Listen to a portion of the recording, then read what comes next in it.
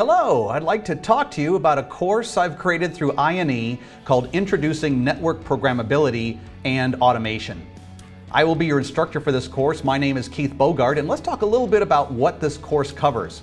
So if you're like me, if you've been a network engineer for any period of time and you're pretty good with the command line, maybe you're pretty good with the GUIs of your switches and routers and your firewalls, and for the longest time you've heard about this thing called programmability and automation, but you thought to yourself, oh, that's something that the software developers do. I don't really have to be concerned with that. Well, guess what? Now is the time. It's becoming more and more prevalent, and so now is your chance to get introduced to some of the fundamental concepts behind network programmability and automation. So what are those concepts I'm going to cover? Well, my main goal here is to give you exposure to a wide variety of things that fall under that umbrella.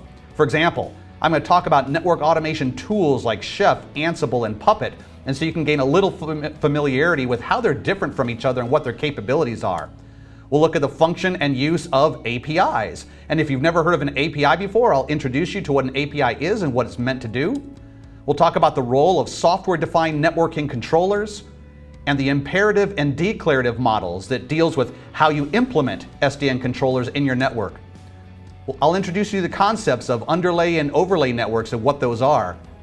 You'll also be introduced to Cisco's DNA Center platform so you can understand what that product is, what challenges it was designed to solve, and how it could potentially help you in your network.